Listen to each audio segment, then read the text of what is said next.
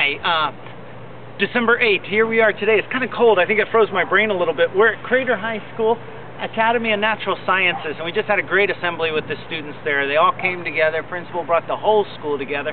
Thanks so much, Rebecca, for organizing this thing.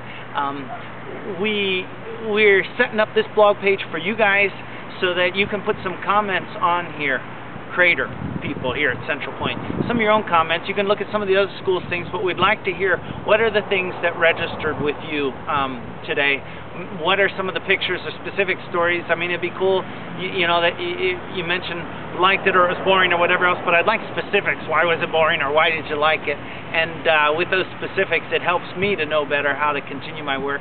And then also let us know what other resources, if you've been checking around the net and stuff, that you found useful that we could share with other schools, and hopefully what different actions come here at Crater High School that are making a difference not only in Central Point but in Darfur and around the world.